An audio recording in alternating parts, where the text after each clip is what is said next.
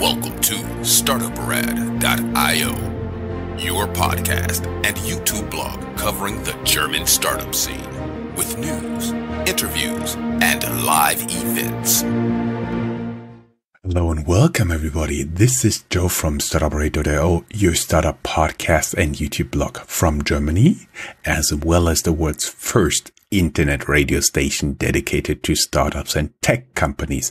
If you haven't done already so, make sure to hit the like and subscribe button and leave us a nice comment.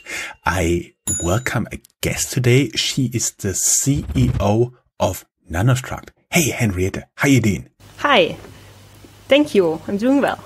That is good to hear. So, you are the CEO of a company which is usually included in the STEM area: science, technology, engineering, mathematics.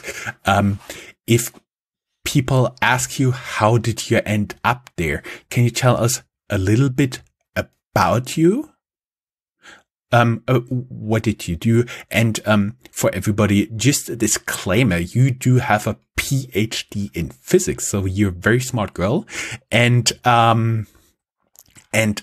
I would be curious at first how your interest in physics started. I think I was always interested in physics. Actually, I was absolutely fascinated by everything that had to do with space. So movies like Apollo 13, Apollo 13 in English, and stuff like that. So I loved that when I was a little child. And I started thinking about, what do I have to study? What do I have to study to do this? Did you watch Star Wars or Star Trek? Actually, both. I'm one of the few people who do like both. So yeah. Awesome. Welcome to Geek Radio. So you decide to study physics. So you studied physics and you went for a PhD. Can you explain to guys like me who only have a business degree what you actually did, or is it too far out to explain it to dumb monkeys like me? I can try to explain it in a really easy way.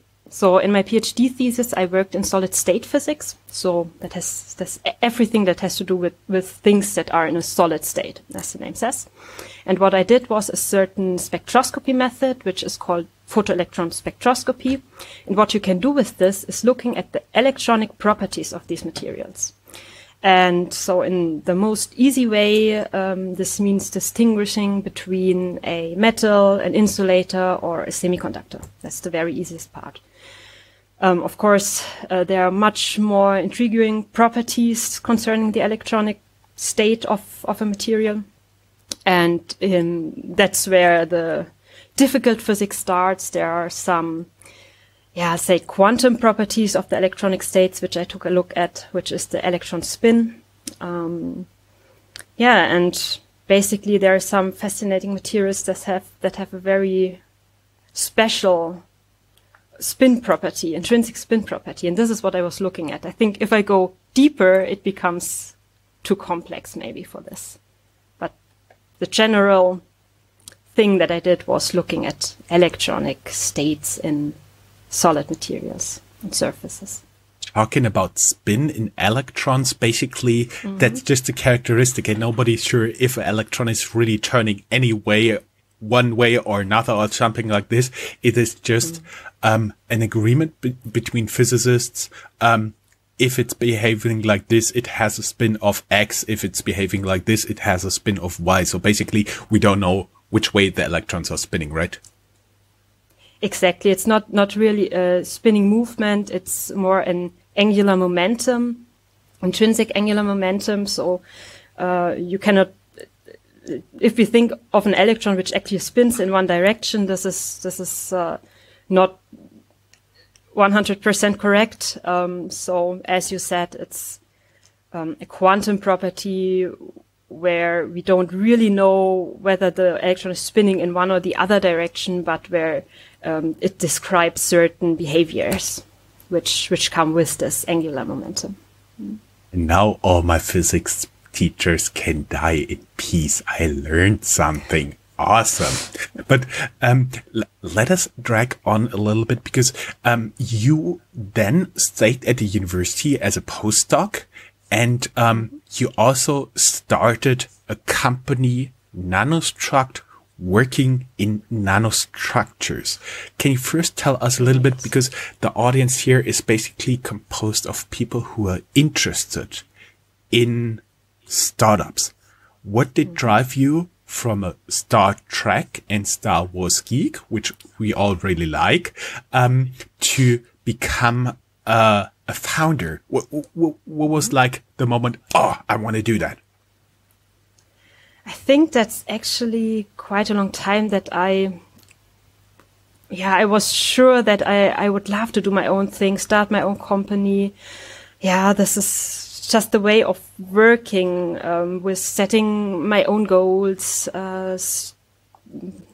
organizing my projects the way I want them to work out and stuff like that. This is something I already did during my PhD. I had a lot of freedom to plan everything by myself and to basically also set goals by myself. So this is a way of working which I definitely like and enjoy, and where I function very well. And so for me, it was during, let's say, at the end of my PhD thesis, it was already clear to me that at some point starting something for myself would be an option and would be something that I would like to do.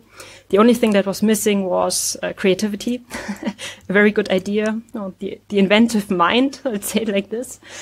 And fortunately, I have a very good friend, Enno Kraus, who is a very inventive person and who during his PhD is working with nanostructures and basically the optical properties of these nanostructures. And he realized that what he was doing is actually solving a problem in a certain spectroscopy method, different spectroscopy method than the one I did during my PhD thesis, but still from the principles, also spectroscopy again.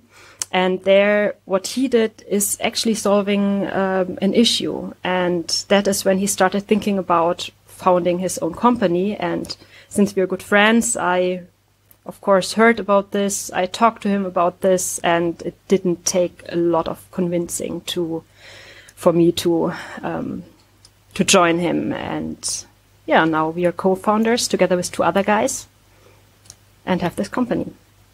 For everybody who is just a little bit confused what spectroscopy is, it's a study of interaction between matter and electromagnetic radiation as a function of the wavelengths or frequency or color of the radiation.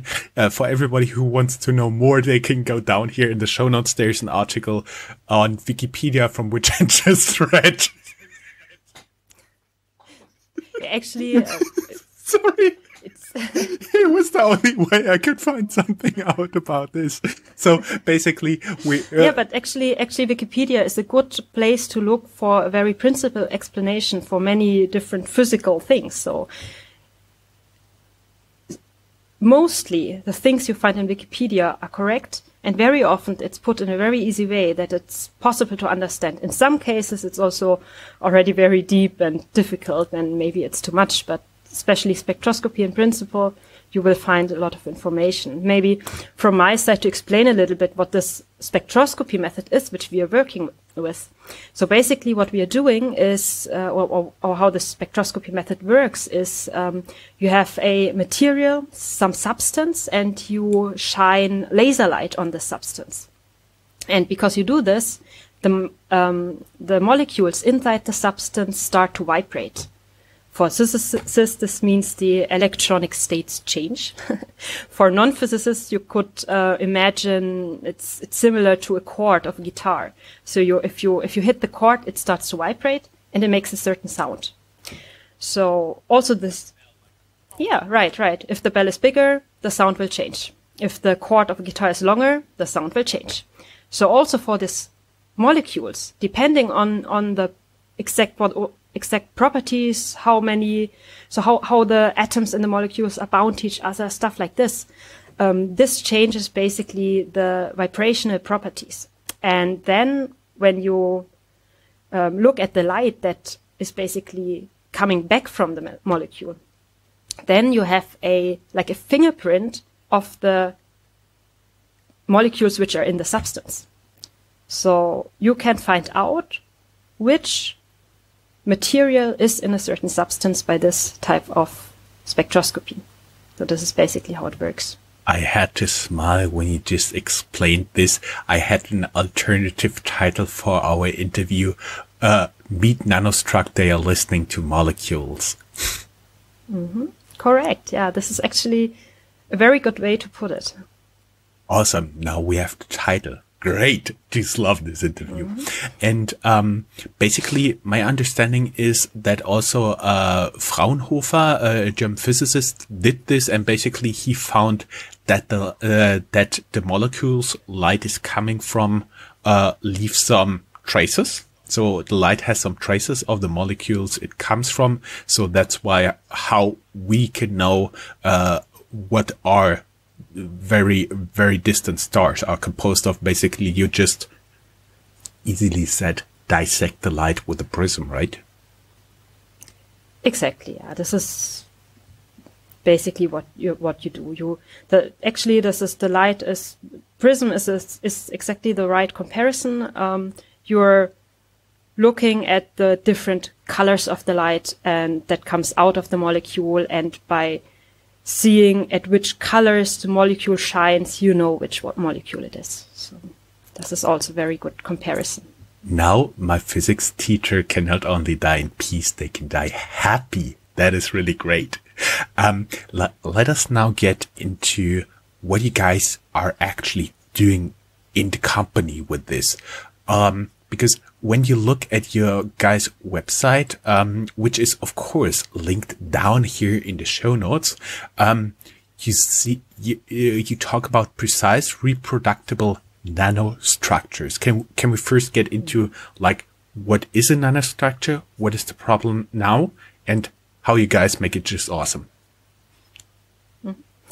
So nanostructures, nano comes from nanometers. It's basically a size similar to meters, just smaller.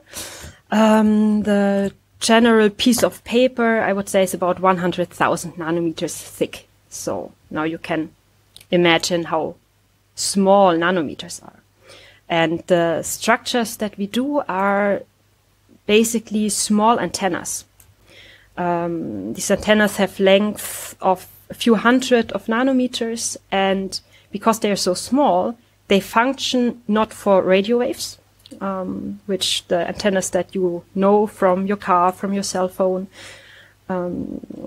they function for radio waves, which have length of meters up to kilometers. But our antennas are incredibly small, so they function for frequencies or for wavelengths which are in the order of visible light. And this is basically the frequencies at which these molecules shine. And similar to radio waves on the roof or in the car, the antennas on the roof or in the car, also the small antennas can emit light, and they can basically strengthen the signal. So when you use this Raman spectroscopy and you look at the signal without the nanostructures, without these antennas, then the signal will be very low. To get a strong signal, you use these antennas to enhance the signal, and there are enhancements possible, up to millionfold. So this is a very incredible enhancement of such signals, and this is in general used in so-called surface-enhanced spectroscopy. And the special thing about our nanostructures compared to other such nanostructure chips, let's call it sensor chips for Raman spectroscopy, or in general they are called SIRS substrates. This is basically the common name for this product. Very often this product shows a very bad reproducibility.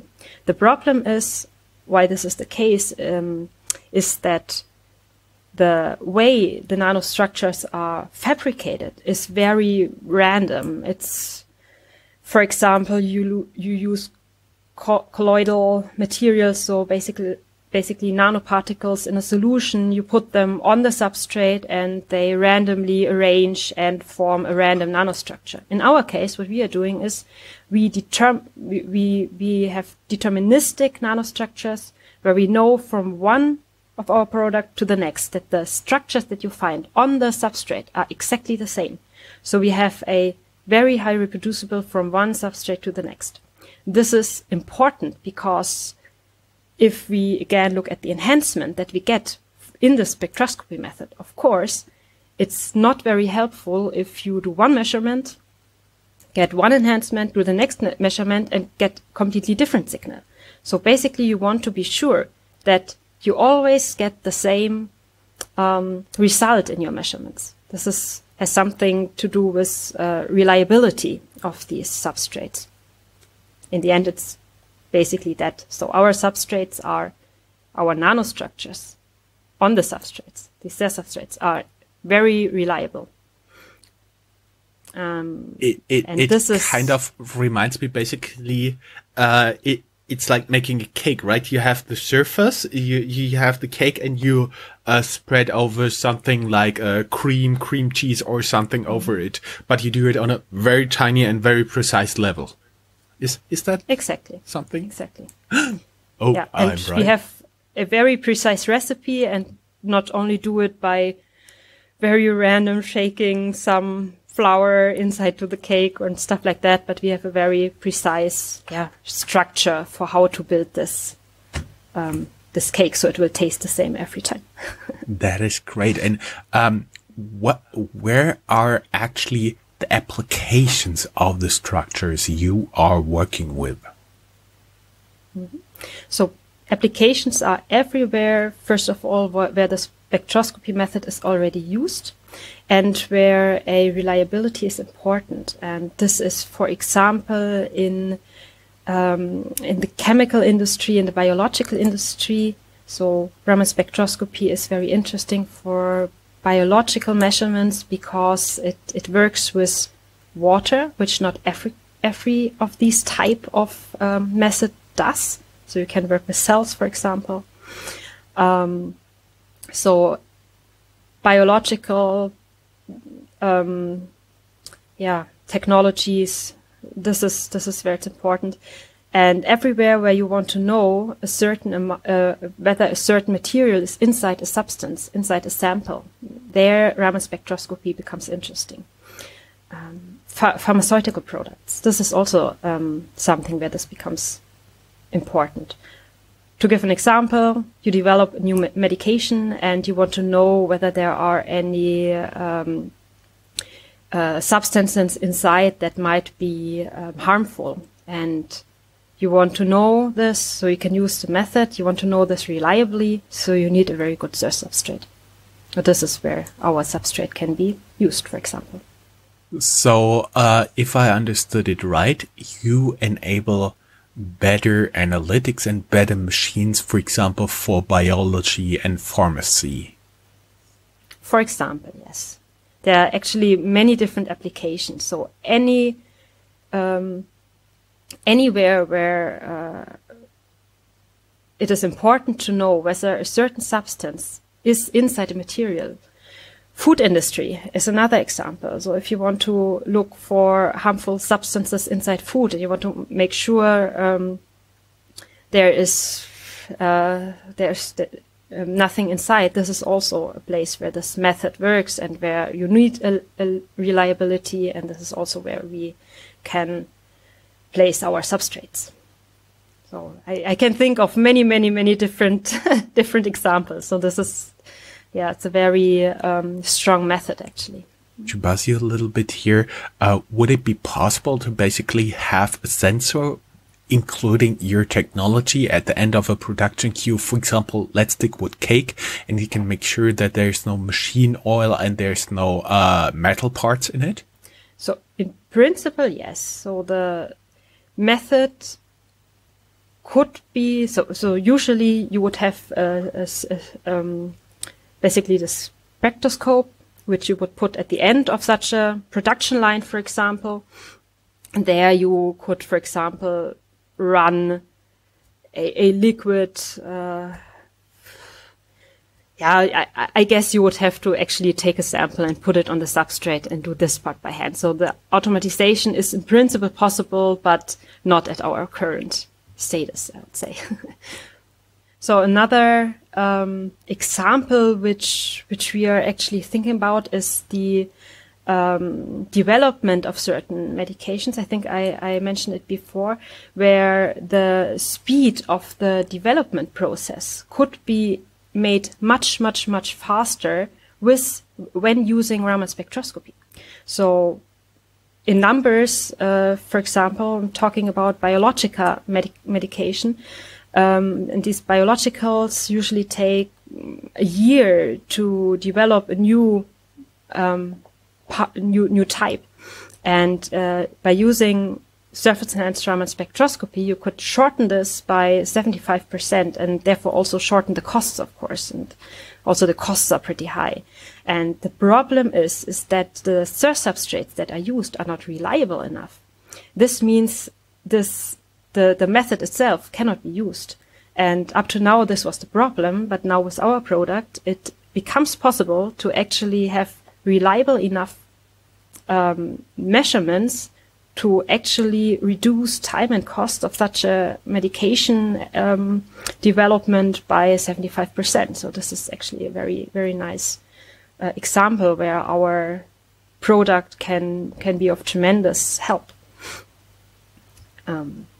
Another more, let's say,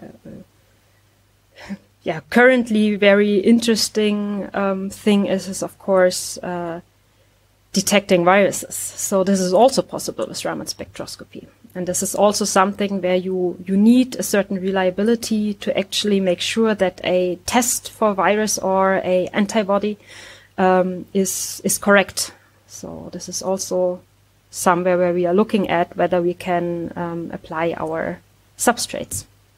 That sounds pretty interesting. Getting a little bit away from the scary viruses into the more other area, how you guys are currently financed, how do you afford all your research, all the eventual production? And one more question, are you guys actually going to like physically make production facilities, or are you working with contractors and basically everything you guys are is a lot of smart people with a lot of high-end computers in a room? So maybe your second question first. We're planning on doing basically everything in-house. We have the very nice part about our product is that the production itself is not very complex and not very expensive. So this is quite nice. We can do it ourselves. We don't need a huge space for this. So this is something we can keep by ourselves completely, at least for the, let's say, for the starting time. Concerning our funding, we are currently funded by an transfer of research would be the English translation, I would say. This is a funding from the German state, which basically funds research projects that aim at developing a certain product and starting a company. And in this funding, actually the starting of a company is definitely the goal. So basically there is a second funding which we might get after this transfer of research finishes, and therefore we are funded by this until, let's say, middle of next year. From that on, we will need some external funding, and we are actually currently starting to get in contact with investors. That sounds pretty interesting. Every investor who would like to know more, they can go down here in the show notes and reach out to you guys. There is, of course, the company website as well as your LinkedIn profile linked in there, as well as some Wikipedia articles for everybody who's like me and doesn't understand a lot but grasps the basic principles. As you say, it's good for the basic principles. Henriette, don't be scared of physics. It's actually much fun. Awesome, cool. Love it. Thank you very much. It was a pleasure having you here. Best of luck, and hope to have you back in some time and actually do an update on you guys and how you're changing the world. Yeah, thank you. It was a pleasure talking to you. Pleasure was all mine. If you are a professional looking at the European startup scene, Germany is a place you cannot miss. Fortunately for you, there is Startuprad.io, the authority on German startups. This English-only podcast brings you fresh interviews each week. Most likely, you have never heard or read anything on these startups before in English, but you will in the future. Be ahead of the curve and subscribe to Startuprad.io podcast, or check for the Startuprad.io internet radio station. Check your Alexa for the Startuprad.io skill as well.